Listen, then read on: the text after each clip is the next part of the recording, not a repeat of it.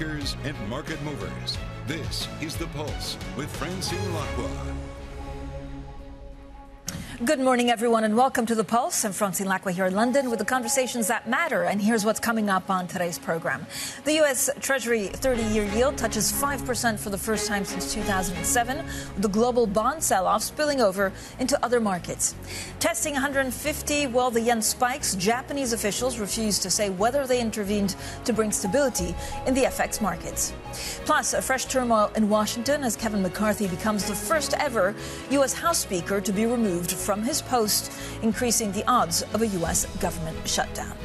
So we have a busy day. It's certainly a busy markets day. So let's go through straight away what the European markets are telling us. A lot of focus, of course, on treasuries and what that means for the spread of this financial round. Now, the sell-off in U.S. treasuries extended a third straight day. There's more and more conviction growing that U.S. interest rates could rise further from the current 22-year highs. The 10-year treasury yield is also looking set to hit the 5% threshold. This is key, especially psychologically. Now, here in Europe, we're seeing tentative markets. We're also getting some euro area September services PMIs, and that's at 48.7, a touch above expectations, but also anything below 50 still means a contraction. Now, this is a picture across the board for some of the things that we're looking at in bond markets. It's very clear that investors are demanding ever higher compensation to hold some of this long-dated debt.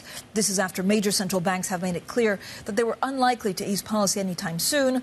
Of course, some of these concerns of also increased treasury issuance because of swelling budget deficits could weigh on these longer securities for much longer, volatility spilling into equities and spreading to corporate notes. So for more on this bruising week for treasuries, Bloomberg's Valerie Teitel joins us. And Valerie, I guess the question is for how much longer? Exactly, Francine. For how much longer will we see this bear steepening of the Treasury curve?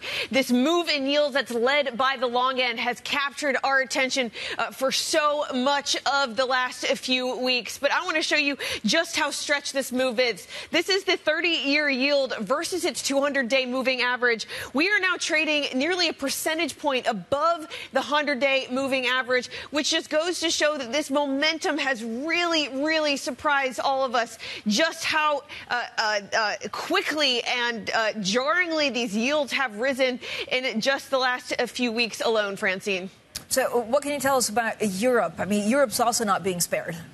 This bond market rattling is going global, that is for sure. Not only are we seeing this move in the long end of the Treasury yield, but we're also seeing German bonds make some statistics as well. We had the 10-year German bond cross the 3% handle for the first time since 2011 just this morning. And then it is also hitting Asia, Japan, JGBs, rising above 80 basis points for the first time in over a decade. We also saw other parts of the JGB curve rattled as well, the 5-year yield and the 30-year yield. But I want to talk a little bit more about this German yield move as well.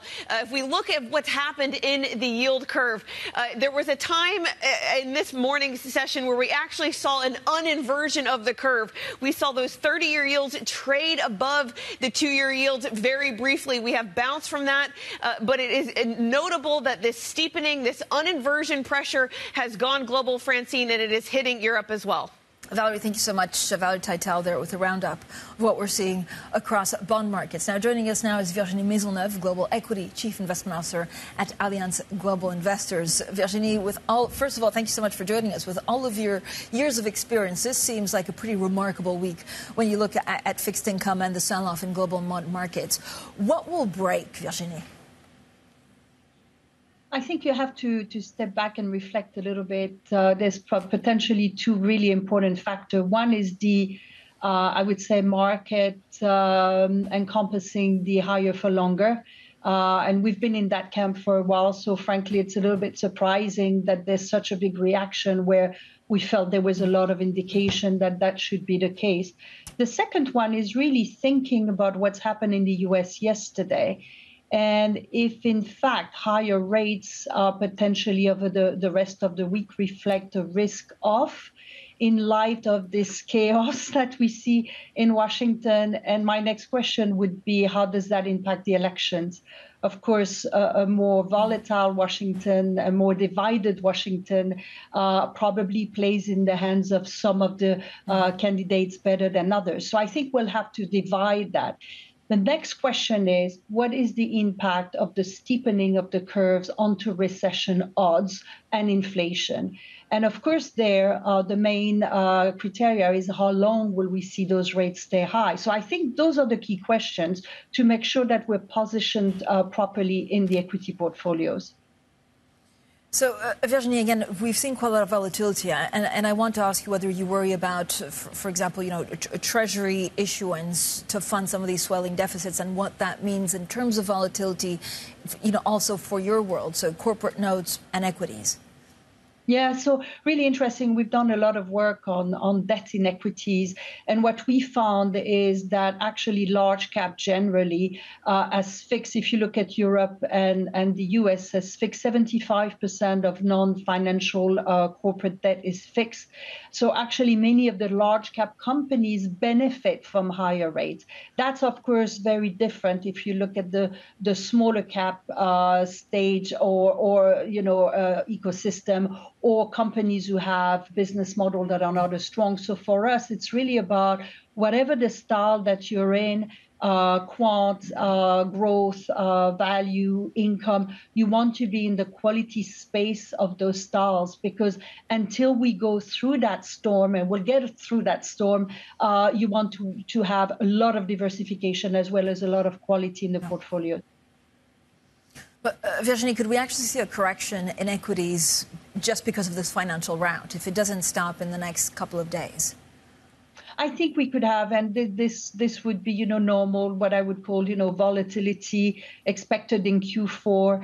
I think if you believe that that next rate increase or that steepening is not only due to inflation, sticky, or resilience, so good news is bad news if you want in the US, but also to a risk-off factor, then you should use that volatility to add and position portfolios if you don't have what you need in your portfolios. But I think it's fair to say that there's going to be a volatile environment until we have more clarity.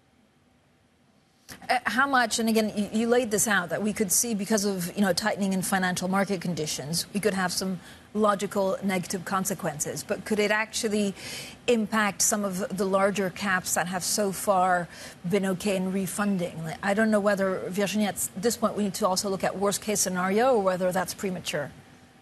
Yeah, I think it's premature. I think you go back to bottom up case by case, right? So you've had, for example, a de-rating versus the general market of tech by about 20%. Well, actually, some of the fundamentals for tech have improved. Again, it depends on your time horizon. If you have a long-term time horizon, which investors should have, you should look through those and find those stocks that have very strong structural backing. That's number one. For growth, right? And that quality balance sheet. The other thing is look for areas that are really oversold.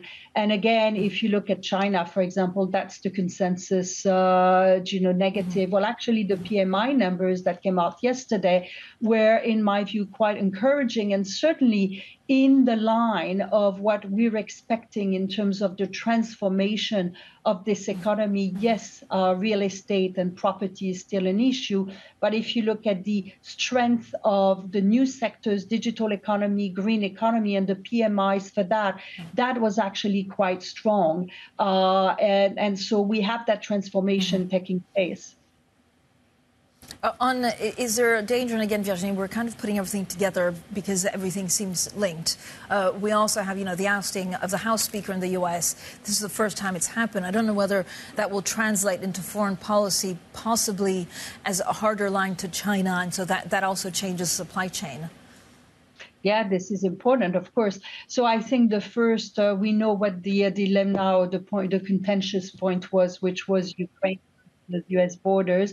Clearly, depending on who wins the next U.S. election, the posturing or the attitude towards China could be quite dramatically different.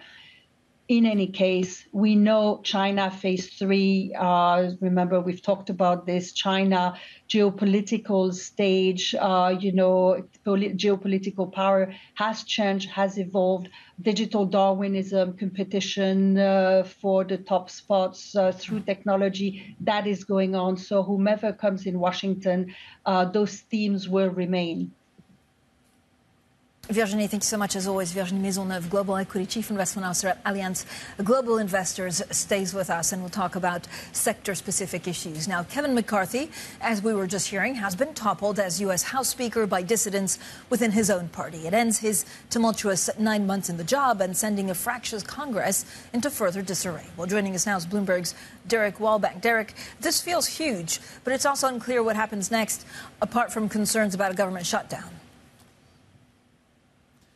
Yeah, Francine, I think that's a really great tie-in to make there, right? The proximate thing that ended Kevin McCarthy's time as Speaker of the U.S. House of Representatives after just a couple months was a stopgap spending bill for a month and a half at spending levels that had already been negotiated. Now, if that sounds like a very little deal, that's because it is. It is not a remarkable piece of legislation, but McCarthy going forward on it over the objections of someone on his right flank was the proximate thing that caused a motion to vacate, which it should be recalled, McCarthy had given these folks on the restive right an easier way to try and topple him as a sort of carrot to put him in the first place. This was the method by which he was taken out. Now, it does put in a lot of questions here. Chief among them, the mid-November deadline that you referred to, which I think is exactly the way to think about this. I think the base case scenario that a lot of people had made walking into the shutdown showdown weekend last weekend was that they thought that there was going to be a shutdown of some margin. McCarthy changed that dynamic because he said, actually, we're going to pull out from this. We're going to go forward and sort of save the day. Well, he's lost his job now. So what does that do to your base case? The second thing I want to make a point about real quick, and Virginie was mentioning this about Ukraine. If there was some language about what was going to happen with Ukraine funding, Kevin McCarthy's not there. Whatever deal you cut with him, the guy you cut a deal with doesn't exist anymore in terms of the person who can bring bills forward.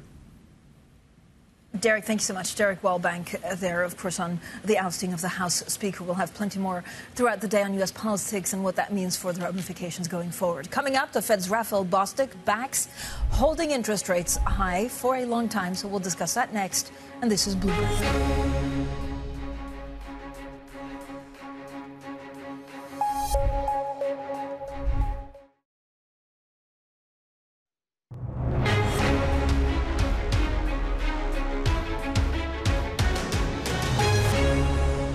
I'm very optimistic about the U.S. economic outlook.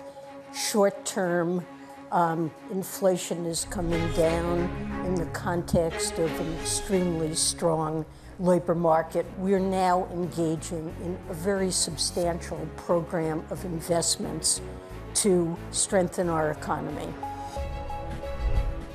Well, that was the Treasury Secretary, Janet Yellen, giving her thoughts on the U.S. economic outlook. Now, the Treasury Secretary also cast doubt over whether a resilient economy would force rates to stay elevated for a long period, saying it's by no means a given. That's in contrast to the Atlanta Fed President, Raphael Bostic, who says the U.S. should hold rates for, in his words, a long time to bring down inflation. So let's bring back Virginie Maisonneuve, Global Equity Chief Investment Officer at Allianz Global Investors. Virginie, thank you so much for staying with us. I guess a long time or a very long time, it's unclear what that means. When do you think we'll see the first Fed cut? Well, I think we have to see what oil prices do. And as you know, that supply constraints more, as well as this ongoing risk off that we're seeing. But assuming that you have continuing disinflation signs, I think that within, 4 to 5 months, we could be looking at rate cut discussions again. I think the supply, on the bond market that you mentioned earlier on is a very important factor as well. So the key for us is to understand how much that long bond increase in rate is going to impact the companies that we have, and make sure that we're positioned very carefully in quality stocks in the different styles that we have, as well as a bedrock of multi-factor, or if you want, very diversified portfolios, to be able to have ammunition to buy in that volatility that we will see over the next few months. So, Virginie, how much of the third quarter earnings could be a catalyst for potential buying? And again, you lay it out, beautifully, very simply to understand the source of volatility and what that means, for example, being very careful to construct your portfolio. Yeah, I think you'll see. So you could see, companies like the tech sector has derated quite a bit. You still have very strong underpinning in tech. And if you see when you have those earnings, some long-term plans and support for growth while the stocks come back on this risk aversion, those are names that you should look at, right? And this is the same across most of the sectors, I would say. Generally, when you have risk off, everything goes down, and this is when you have a very good fishing ground, but you have to do all the bottom work in a lot of detail. So, Virginie, overall, are you adding to tech, for example? It's, valuations in certain parts of technology are falling. I don't know whether you still think it's too expensive. So I think for us, it depends. We have AI products, we have tech products, we have cyber products, etc. Depending if you're a growth style, an income, or a value style, each team and each portfolio manager clearly will do their own work. But I would say that, in the growth space and clearly in our tech strategies, we will be looking to bottom fish, right, if the valuations comes to the right level. Virginie, as always, thank you so much for all of your insights. Virginie Maisonneuve there from Allianz Global Investors. Now, coming up, Black and Blue, we discuss the drivers behind the bruising week for treasuries and global bonds next. This is Bloomberg.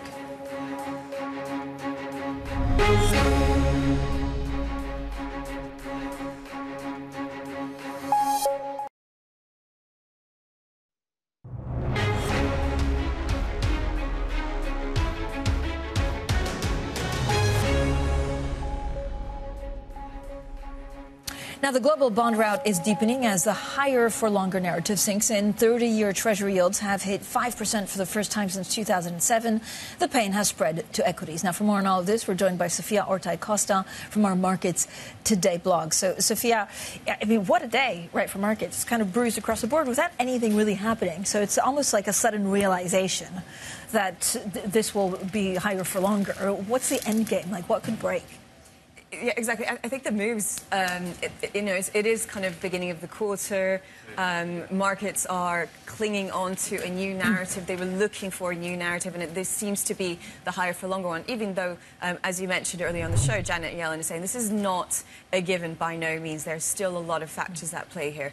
But it's really, really spreading, starting on the long end, and that's essentially looking ahead to the long-term economic picture, where inflation will be persistent. You're getting that really priced in. Investors want to demand more for holding these longer dated bonds. And the fact is, whatever treasuries do, you'll see that move. The gilt market, you'll see that move. The euro, whatever's happening in the euro area as well.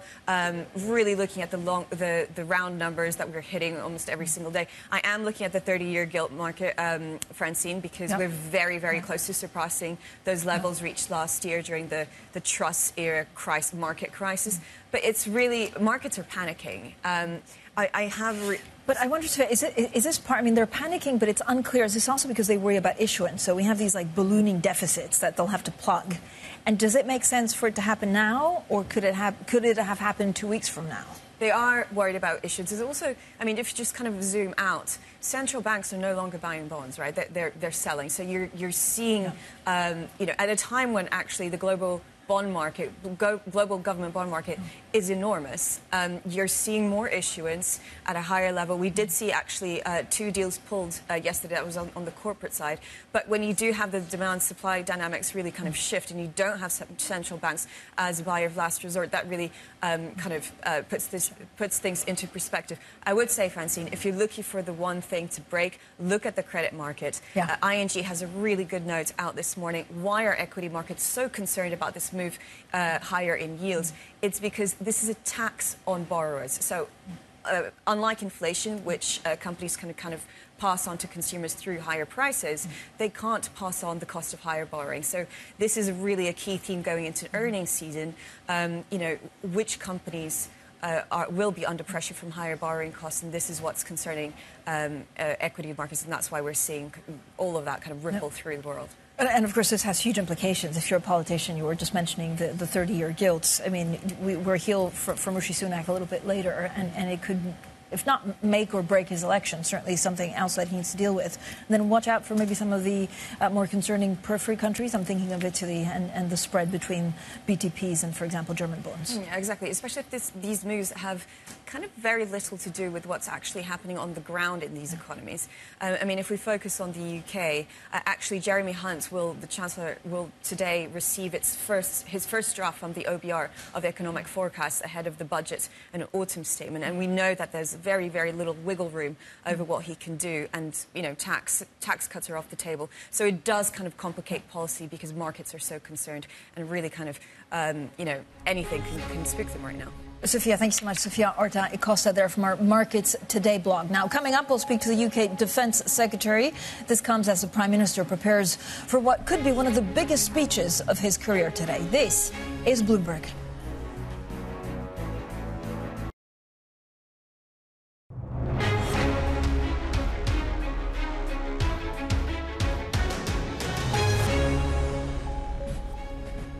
Now, the U.S. Treasury 30-year yield touches 5% for the first time since 2007, with the global bond sell-off spilling over into other markets. Testing 150, the yen spikes. Japanese officials refused to say whether they intervened to bring stability in the FX market. Plus, fresh turmoil in Washington as Kevin McCarthy becomes the first ever U.S. House Speaker to be removed from his post, increasing the odds of a U.S. government shutdown. Well, good morning, everyone, and welcome to The Pulse. I'm Francine Lacqua here in London. Now, here in the UK, the Prime Minister, Rishi Sunak, is also taking centre stage at the Conservative Party conference today for what is shaping up to be the biggest speech of his political career. Well, one of. Overshadowing the conference are questions over whether he will scrap part of the HS2 high-speed rail project, the UK's biggest infrastructure investment programme. Well, Mark Reynolds, the chief executive of contractor Mace, which is working on the project, says he hopes the government reconsiders. This undermines massive amount of confidence in UK PLC. The fact that the government aren't willing to invest in actually what is the spine of a rail network of providing low carbon, high speed connectivity through the country. Well, our UK correspondent Lizzie Byrne now joins us from, of course, the conference with the cabinet minister. Lizzie, over to you. How long before we go? Thanks, Francine. Yes, I'm joined by the UK Defence Secretary, Grant Shapps, about to head off to a cabinet meeting. Thank you for making time for me. You were a former Transport Secretary as well as now Defence. We're expecting in the Prime Minister's speech later today an announcement on HS2. Why should investors believe in long-term decisions for a brighter future from the Conservatives when it appears that today a long-term plan is going to be scrapped because of short-term pressures? Because of coronavirus, which is a very long term. I mean, last time we had a pandemic like that was over 100 years beforehand. I had hoped, as Transport Secretary in particular, that we would see a return to people to the railway, this railway in particular. I noticed, checking the figures this week, we've only got 69% of passengers have come back. It's way down on where it was on this line before coronavirus, and I think eventually you have to look at a project that costs tens of billions of pounds, as the Prime Minister I know has been doing, and say, actually, is that the best way to spend tens of billions of pounds, or are there other things you could do? Just to clarify, though, I've seen quite a lot of commentary on this, there would still be high-speed trains pulling into Manchester. They'd be faster on the first section of the track, but even that second section of the track, over a period of time, receives upgrades, including things like digitising the signalling, which speeds up the journey as well. So the Prime Minister is prepared to take difficult, sometimes not immediately popular decisions, but in order to do the right thing, perhaps spend that money elsewhere and get to a brighter future. Well, the Tory West Midlands Mayor Andy Street says that if that second leg of HS2 is scrapped, it's really going to scar the UK's international reputation among investors. Has the government had talks with Andy Street, given that there are fears he could resign? So, look, first of all, the idea that the world changes, coronavirus, people don't travel anymore. My son's 19. He was offered a job and took it last year, but it's 2 or 3 days a week in the office. And that's what's happening. You carry on and you pretend the world hasn't changed and carry on spending the money in that way isn't necessarily the wisest thing to do. And I think this is the thing about Rishi Sunak. He's prepared to look at the detail, actually really put his head in it and study it properly, take decisions, sometimes not popular immediately, but actually potentially good for the country. What we've heard all week is, well, that could disappear, that second part of the high-speed bit of it. What we haven't heard is what the benefits might be, and I think that's why we're looking forward to the speech today. The benefits, perhaps other things the money could be spent on. There's always a counterfactual, that's right. Well, the Bloomberg Levelling Up scorecard shows that since 2019, since Boris Johnson's election, the left-behind parts of Britain have fallen further behind London and the South East. Why should it be a choice in the North between, let's say, buses or East-West connections and high-speed rail? Well, look, first of all, I haven't seen the detail of how your index has worked out. What I do know is that we've spent, since 2010, £33 billion on northern transport connectivity, roads and rail. I also know that what was called the integrated rail plan, the bit of it that connects the north together, for example, being able to get from Liverpool to Manchester to Leeds, Hull, these are things that often are talked about and forgotten in favour of, don't worry, we can knock another 20 minutes off this bit of a journey travelling from London. And actually, the North deserves better than that, and this is perhaps a better way of thinking through that plan. You're also a former business secretary. When we've got the headroom, would you prioritise business tax cuts over workers' tax cuts? Well, look, those questions are for the Chancellor, and he would do all the... I asked him as well. And I'm sure he'll tell you come an autumn statement or a budget. But you'd run all the modelling to see what you think is going to be in the best long-term interests of the country, and that is something that again this government is determined to do. It's always going to be popular. If you want the sort of popularist say anything, do anything, claim anything, you've got Sir Keir Starmer for that. He'll do all of that for you. We're prepared to take the difficult decisions. All right, let's talk about the Conservatives. You're now Defence Secretary. I'm interested in the differences between you and your predecessor, Ben Wallace. Do you agree with his view that the UK shouldn't be Ukraine's Amazon for weapons? Well, look, I was actually in Ukraine, in Kyiv, last Wednesday, having talks with President Zelensky. Actually, he asked me to send a very important message back to the British people, which is to say a huge thank you. Britain has lent into this more than anyone else, led the world with it. You asked differences between me and Ben Wallace. I'm very committed to Ukraine. I had a Ukrainian family of 3 and their dog live with us for a year, and I want to see a situation where Putin cannot benefit from his illegal invasion. Well, has Britain run out of stockpiled equipment to send to Ukraine? No, we haven't run out of equipment, but it is true, of course, that you have to replenish the equipment. Are you willing to send new equipment? Well, I say one of the great things that's actually happened, and I've been talking to industry about this, is that Britain's become the first country where a company, BAE in this case, will actually go to Ukraine and actually produce the replenishment in country, which is a very welcome development as well. Yeah, does the $4 billion that you're giving to BAE Systems cover the costs only, or do you expect them to turn a profit? So I think that's possibly from a different announcement on Sunday that I made about the AUKUS submarines, and that's BAE, Rolls-Royce, Babcock, primes as they're called, and it lays the contracts for the first stage of what will be the Royal Navy's biggest and most powerful submarines that the Royal Navy will have ever had. OK, just going back to Ukraine, the US House Speaker Kevin McCarthy has been ousted. It clouds the outlook for US aid to Ukraine. How concerned are you that Washington isn't going to be able to restore funding before the election? I say this, and I discussed this with President Zelensky last week. There have always been concerns in different directions right from day one of this war. In fact, on day one, most commentators thought on day 3 Putin would be in Kyiv and a puppet government would be installed. So yes, of course, you think about the future and what might and could and perhaps may happen. Actually, that's been the Ukraine story all the way through.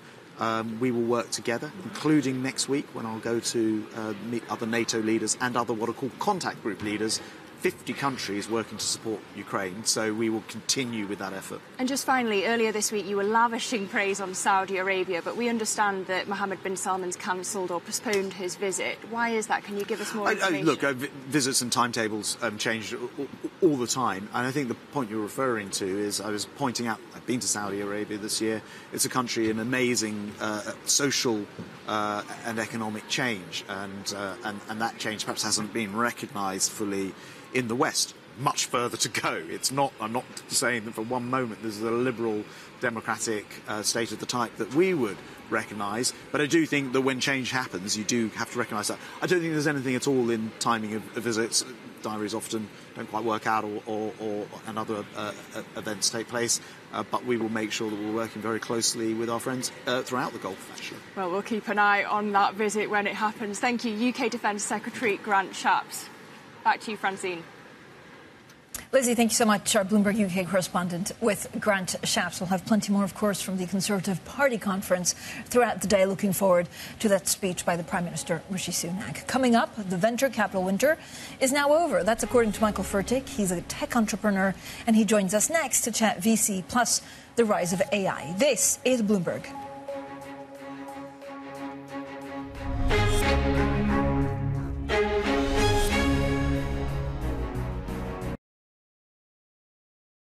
All eyes turn to the U.S. job market. The jobs report, it beckons. It looks like companies are just holding on to workers. What you see is what you get. We're seeing a lot of strength. This Friday, Tom, Jonathan, Lisa, and Mike will bring you crucial data and expert analysis at terminal speed. This is exactly what the Fed is looking for. They now believe you can get back to 2% without damaging the labour market at all. We might get a bigger whammy than we expected. The September Jobs Report, Friday on Bloomberg Television and Radio.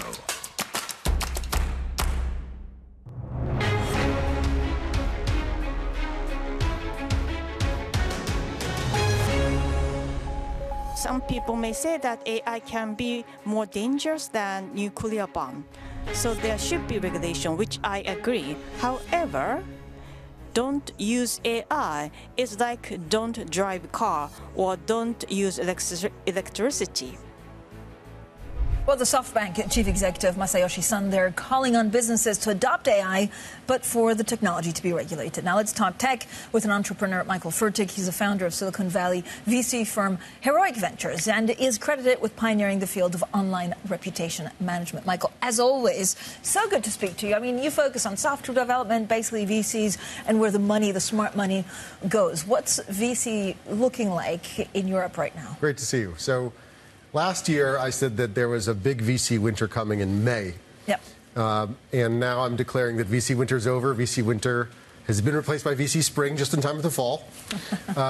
It's been widely reported that something like 75 to 50% downdrafts have been seen in venture investment at every stage, early through late, globally, sort of geographic independent. But I now see the green shoots of what I think will be the next big wave, not just AI, but big-time AI. And I'm seeing new deals happen. I'm seeing not just major recaps and pain. I'm seeing a lot of new early-stage deals. And I think you'll be seeing in the next year or two in the public sphere, like on Bloomberg, reports about companies that were founded in 22, 23. And I think this is going to end up being one of the big vintages. So, Michael, so first of all, where's the money coming from? Is it being pulled from elsewhere and put into, early startup tech because we talk about AI as the next big thing? Yeah, I think it's a great question. So it's an essential question. So right now, because the Fed is giving you basically risk-free 5%, all this money's been pulled from risk on asset classes like venture. So a lot of venture is not going to come back. But the core venture, the really good professional venture capitalists, are now seeing good entry points, good valuations, right? Not silly high valuations. They're getting board seats. There's governance, not the kids coming out of Stanford, 22-year-old, raising $40 million with no board to report to. So you're seeing real healthy stuff. And this is back to, I would say, the regular, normal venture cycle, which is healthy, better valuations. And we're not investing in companies that were never really venture to begin with, sort of people-based businesses that are, in fact, sort of look like venture. We want to dress them up as venture. The hot topic, of course, is AI. And I do believe there is I've only felt this 3 times in my career. I thought the internet, there was going to be a before and after. CRISPR, there was going to be a before and after. That's the gene editing stuff. And now AI. especially generative AI. There's a before and after. I think this is the next 10-year wave. I mean, I feel like when you speak to regulators or people in charge of, for example, stock markets, they're saying, Europe still needs to catch up in becoming a mature market like in the U.S., where pension funds invest in VC, where they invest in tech companies. There has been things at the margin here in the U.K. that they're trying to do to get that kind of funding. Is it actually going to work? Look, I cannot advise pension funds on how they should pay attention to superannuation needs. That's not what I do. But I can say that for some long-term holders, an allocation to venture and private equity has been extremely lucrative. Yeah. I think there is a reallocation happening, and I'm seeing it in the United States with the LP base with whom I work, and internationally also in Asia. I can say that perhaps some of the direct investing in startups and in private companies may need to move back to venture funds and the people who think about this all the time. There may be some experts at the pension funds who do this as well, but I think that the venture investing is probably best left to the venture investors, is my guess. But you moved to Paris. France and Emmanuel Macron has done a huge push to try and attract the right investors to make it a tech hub. Yes. Is Europe ever going to be a tech hub for anyone? I am bullish on the UK for a lot of reasons. I'm bullish on Eastern Europe. I'm bullish on Israel, as you know, which may or may not be part of Europe, depending on the conversation. I have a hard time getting very bullish on France for tech. I'm bullish on France for other things. I believe that France is still suffering from dirigisme, the kind of the de Gaulleist idea where they choose national champions. France does have an early jump, surprisingly, and I think by luck and by accident, on AI. Probably about 10-20% of the best AI minds in the world were trained in France. Many of them stayed in France. I might get myself in trouble with my French friends, but I don't think the French really know how to work really hard the way the Americans and others do. So I'm actually not that bullish. Also, regulation still really punishes companies that grow beyond 50 people. And that's a hard ceiling for startups to deal with. I see this with the French startups I meet. However, I can say that France does produce some enormous technical talent. Yep. And unfortunately for France, the best ones leave, they go to America, they go elsewhere, and they do very, very well elsewhere. And if France wants to succeed, they have to keep them back in France. Who will regulate AI correctly, if anyone? Well, you're asking a great question. You remember very well the privacy wars with me from years ago. I was early on the privacy jump, and the regulators missed privacy, right? They lost the march on privacy, and they've been trying to sort of put the toothpaste back in the tube ever since, and Europe has led the way. I do think that they're paying more attention to AI now. I worry that the AI regulating people will be more worried about saving jobs that are probably at risk. So now AI is going to do to white-collar jobs what software and the internet have done to so many blue-collar jobs. Take the example, for example, maybe of auditing, which is big in the UK, but globally. Big Four employ maybe 1.5 million people globally. Good, high-paying, highly educated jobs. The risk is, and I think it's actually not just risk, I think it's a near guarantee over time is my guess, my prediction, that those jobs are just going to be replaced by computers. You can probably do with an AI very soon on a continuous auditing basis a better job than an annual human-driven audit. Michael, is this your biggest risk for AI, or is it the fact that at some point we won't really be able to tell the difference between a real picture and a fake picture? The biggest risks for AI are that the computers get smart enough to start telling us what to do or to start acting independently. That is a risk. Is it a real risk? Yes, it's a real risk. 10, 15 years from now or longer? It's hard to predict. These things always take a little longer and then happen much faster than you predict. So they happen later, but then much faster, precipitously, than one predicts. I'm worried about computers managing weapons. I'm worried about computers managing healthcare choices. They are not, after all, humans. They do not, after all, have souls, but they're very, very, very, very smart, and they can become eventually sort of semi-self-aware. Even the best technologists today don't really understand how neural networks work. They somehow get smarter in a way that we don't really comprehend, but it does happen. So if that's already happening now, 2023, imagine a few years from now how stunning the progress will be. I'll tell you one thing on this point. In 2022, and I'm pretty darn good at this, I was amazed at how quickly AI was improving. And that's when I decided, okay, we got to get all in on this because there's going to be a before and after. So, yeah, I am worried. So this is also because of the chips, right? They get better and smarter. So is the smart money going into trying to regulate AI? Because I guess you need counter softwares. Or is it into expanding AI? Well, you bring up a very good point, because some of the response to AI will be, let's say, counter-intel AI, right? So, right. So if you're keep you safe. Keep you safe, right. And so that will also happen. There'll be an industry for the pro and the con, the before and the after, and so forth. The chip companies are doing very well. As you know, I'm not a public securities commentator, but I am a private investor in some of the most exciting companies in the chip space. I think that will come to compete at the scale of classical compute that the NVIDIAs and the AMDs already are in. Michael, thank you so much for joining us. Michael Furtick there. Don't be a stranger. Come back really soon. The founder of Silicon Valley VC firm Heroic Ventures. Now, coming up, Sam Bankman-Fried's fall from grace will bring you the details of the crypto entrepreneur's first day in court. This is Bloomberg.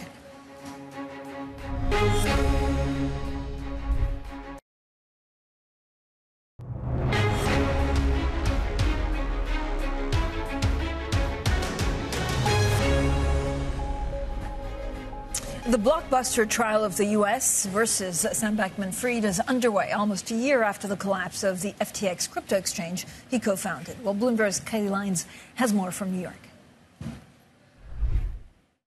Sam Bankman-Fried's trial began in federal court here in Manhattan on Tuesday, where he is facing 7 charges related to fraud and money laundering. The trial proceedings began with jury selection. Multiple pools of jurors were evaluated for any bias so that they ultimately can decide his fate here. Sam Bankman-Fried was present in the courtroom on Tuesday. He had a shorter haircut. That signature mop of curly hair is gone. He was also wearing a suit that appeared too big for him. It seems that he may have lost some weight while in detention at the Metropolitan Detention Center. Of course, this case really centers around the implosion of FTX and Alameda Research, the crypto exchange and the separate hedge fund, both of which he had founded. And prosecutors say he orchestrated one of the greatest financial frauds in U.S. history, that he misused customer funds and used them for things like risky investments, real estate, and even political donations. Prosecutors will be aided by 3 key witnesses, all of whom were some of Sam Bankman-Fried's closest associates at the time this all went down.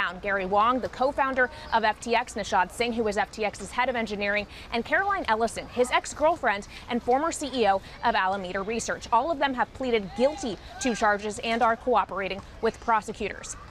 As for the defense, they will likely argue that Sam Bankman-Fried did not intentionally commit fraud. This is something that Bankman-Fried himself has said repeatedly in the lead up to this trial. And of course, he has pleaded not guilty to all 7 of these charges. This trial, though, is going to take some time to play out. It could last up to 6 weeks. And if he is indeed convicted of these 7 charges at the end of it, some of them carry large maximum sentences of 20 years for 5 of these counts. So it is very possible, if he is found guilty, that Sam Bankman-Fried could spend the rest of his life in prison, or be sentenced to it at least. Kayleigh Lyons at the federal courthouse in Manhattan for Bloomberg News.